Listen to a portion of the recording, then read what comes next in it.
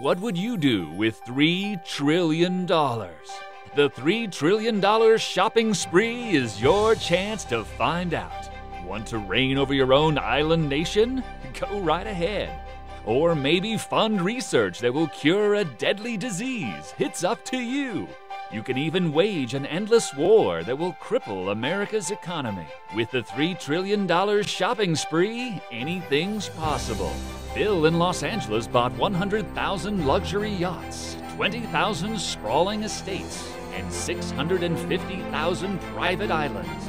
Mary in Michigan gave health care to all Americans and still had $2.8 trillion left over.